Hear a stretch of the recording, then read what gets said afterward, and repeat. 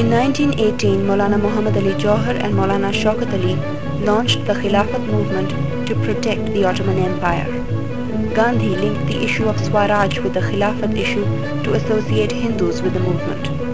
Muslims and Hindus worked side by side to boycott British goods and British law.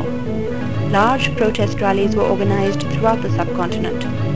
In 1922, when the movement was at its climax, Gandhi called it off, making the excuse that some national volunteers were responsible for the murder of 21 policemen in the Chora Chori incident.